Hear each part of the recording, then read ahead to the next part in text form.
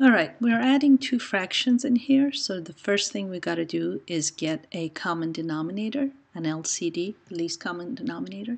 Before we can get a common denominator, we're going to factor each of the denominators. So we're factoring a squared minus a. They both have an a in common, that's the GCF. So we're going to factor out the a. So we're left with a times a minus 1. And then these two, the second denominator, they also both have an a in common. So we're left with a times a plus 1. So our LCD has to have all the factors of all of our denominators. So it has to have, it has to have a, it has to have a minus 1, and it has to have a plus 1.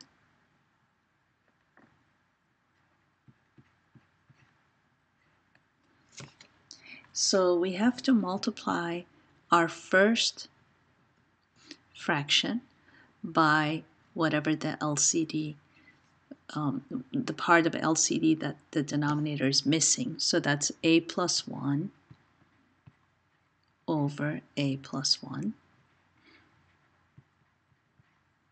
That I already put in the denominator. And our second fraction is missing the a minus 1. So we're going to multiply top and bottom by a minus 1. We're really not multiplying by anything other than 1. So multiplying by 1 does not change a number. Okay, so now we're left with, I'm going to distribute this a to a plus 1. So we get a squared plus 1 times a is a. And we're going to distribute this for the second fraction. I'm just going to put LCD just for the sake of time. Okay, we distribute the a by a minus 1, so we get a squared minus a. So now everything is over our LCD, and we just we put everything that's on our numerator all over one fraction bar. Okay, so this is a plus sign, so we don't have to worry about distributing this. If it was a negative, we would have to worry about distributing it to both of the terms, to all the terms in the fraction that follows it. But it's a plus, so we can just do it without thinking. So a squared plus a squared is 2a squared. And the plus a and the minus a cancel each other. So now I'm going to write the LCD. So since these three factors in the denominator, we have three factors. We have a minus 1, and a plus 1. This a and one of these a's in the numerator, they cancel each other out. We can reduce that because these are three products. If it was a plus something, we couldn't do it, but it's a times a minus 1, so we can reduce the a's. So we're left with 2a over a minus 1 times a plus 1. We could leave it like that, or we could multiply the a minus 1 by the a plus 1, and we would get 2a over a squared minus 1. But it's fine to just leave it as, leave it in factored form. Okay, now we go to this next question. This is called a complex rational expression. That means fractions within fractions. So we're going to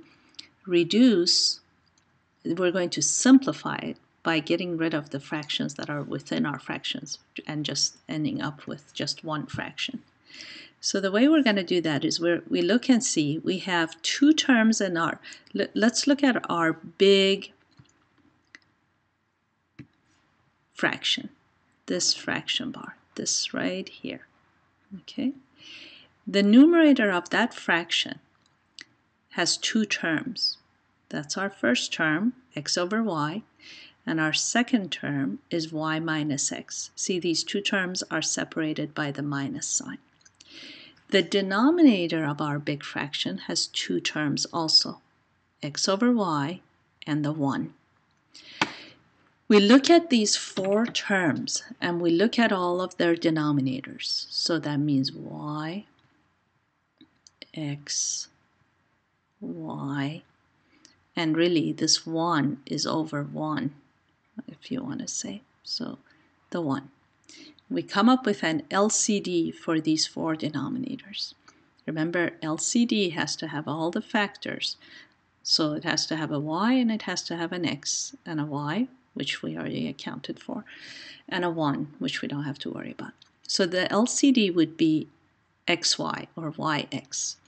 So we're going to multiply these four terms by that LCD. And the reason why we do that, you'll see in a minute, it makes it very nice in that all the denominators, these four denominators, they'll all be gone. You'll see. So we're going to multiply this term by xy, multiply this term by xy, multiply this term by xy, and multiply this term by xy. This is legal to do this because what we really did is we multiplied the numerator of this big fraction by x times y, okay, and the denominator by x times y. Well, xy over xy is really 1, so we really have multiplied this big fraction by 1, which is not changing the fraction. Now watch. What we're going to do, this xy is really in the numerator. This y is in the denominator. We're going to reduce that y in the numerator with the y in the denominator. Okay, now we're going to reduce the x in the denominator with the x in the numerator. The y in the denominator with the y in the numerator. And there's nothing to reduce here. Okay, so now we're left with, we don't have any more denominators within, we don't have any more fractions within this fraction. Okay, so now we multiply x times x is x squared minus y times y is y squared over x times x is x squared minus 1 times xy is xy. So now no more denominators. All of the denominators are gone. We just have one fraction. Okay, so now we want to simplify. So we factor the top. The top is called the difference of squares. That gets factored into the first minus the second times the first plus the second over these two terms in the denominator. They both have an x in common. That's our GCF. So we factor out the x. We're left with x minus y. Now we look to see if we can reduce any of the factors. We sure can. Okay, we have an x minus y here and an x minus y here. So we can reduce that.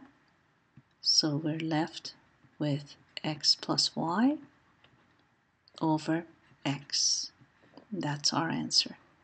Do not get tempted to reduce these x's because the top has two terms. These are not factors. These are, the x plus y is together as one thing. You can't reduce the x with the x because you also have to divide the y with the x.